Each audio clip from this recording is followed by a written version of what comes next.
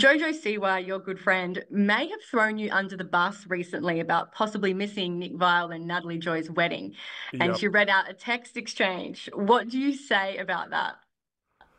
I'm like, come on, JoJo, let me break the ice, and break the news to them. And but no, JoJo handled it for me.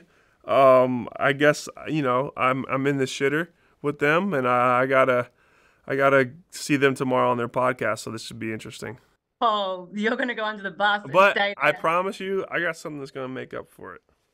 I'm intrigued.